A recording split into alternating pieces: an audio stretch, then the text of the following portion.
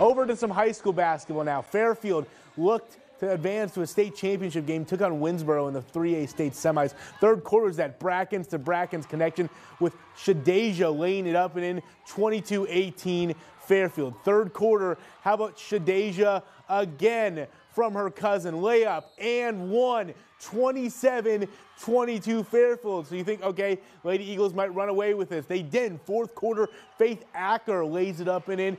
36-33 Winsboro, but the Lady Eagles close strong. Down 3 with less than 4 minutes left in the fourth quarter. Off the steal, Jamila Nash lays it up and in with the left hand. She led the team with 13 points, cuts the deficit to 1. Same quarter, same score. Good ball movement, gets inside to Avery Thaler. She puts it up and in.